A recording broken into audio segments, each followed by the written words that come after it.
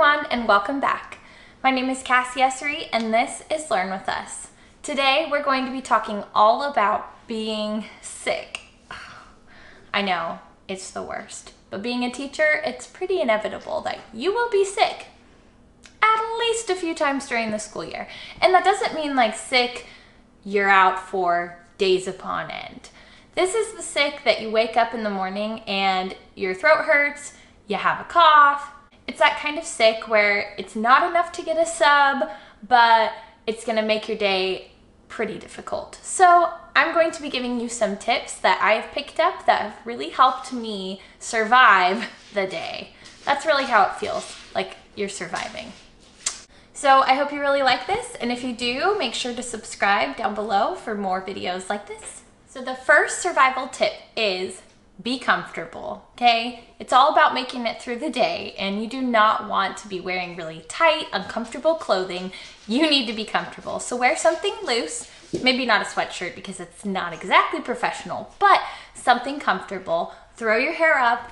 Doesn't really matter how you look. I mean, try not to look like you're dying because you're not, but wear something comfortable so that you can make it through the day without tearing your kids' heads off. You know what I mean. My second tip is bring something with a straw so that you are drinking water all throughout the day. Seriously, hydration is so important. So bring something with a straw. I mean, at least for me, it really helps me to drink a lot more water during the day. So if you're not feeling well, you definitely need to be drinking more water. So if this helps you, bring something with a straw. Along with staying hydrated, something that I put in my water is this elderberry extract. If you didn't know, elderberry is really, really good for helping your immunity. And so I just put a few squirts of this in my water throughout the day, and it's pretty amazing. Even the night before, if I feel a little bit of a sore throat, if I drink some of this before bed, I often wake up feeling so much better. So it's just a little bottle like this. Take a dropper. Squirt, squirt. Magical. One more tip in the morning, if your throat is hurting, eat some oatmeal. If people take baths to soothe their inflamed skin with oatmeal, you bet it's gonna work on your throat. Seriously, it is amazing. Game changer. Now when I'm feeling crummy, I do not wanna pack a lunch, and I frankly usually don't want to eat. Something that I do is I take a little bouillon cube like these. They have different flavors like beef, vegetable, maybe chicken, and I just heat up some water at work with a mug and I drop it in and dissolve it, stir it around, and there you have some broth to drink at work. Broth is really healing, and this is really easy. So it's a really nice alternative to packing a lunch, especially on a day when you don't feel well. Why not pack something that's gonna make you feel better? Okay, so now it's time for the actual teaching part. By teaching, I mean let the kids be the teachers. I don't know about you, but my kids love, love, love, love to play teacher.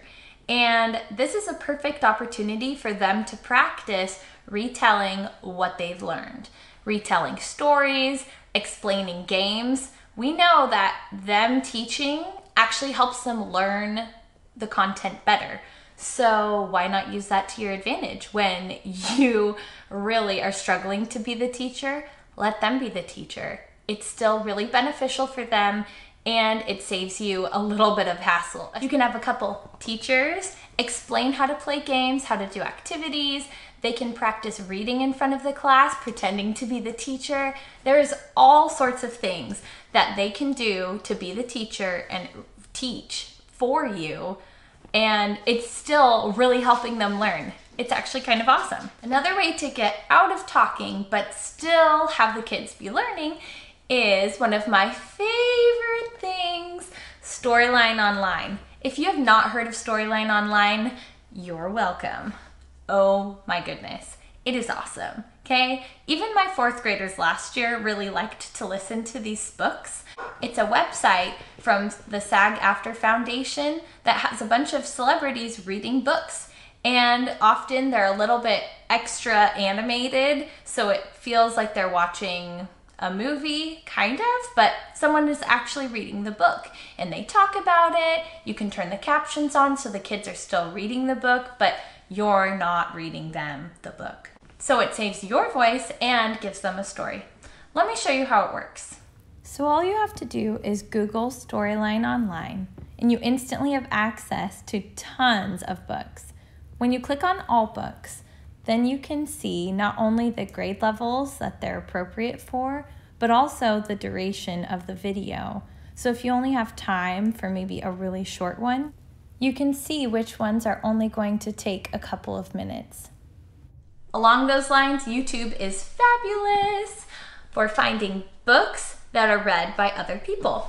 So you don't have to read them, and you can find ones that are specific to what you've been learning or practicing or whatever. You can pretty much type in any story, read aloud, and it will come up. Pretty awesome. So that's it. I hope this video helps you. I know this is sick season, but sometimes we just can't get a sub, or we're not really sick enough to get a substitute, so we kind of have to just make it work. So I hope this really helped you, and if you liked it or you'd like to see more videos about teaching and surviving, then subscribe down below. Please comment also some of your favorite things that get you through the day when you're not feeling well, because seriously, I get sick quite a lot, so please let me know if you have any other tips that get you through the day. Teachers helping teachers. That's what this is all about, so help a teacher out.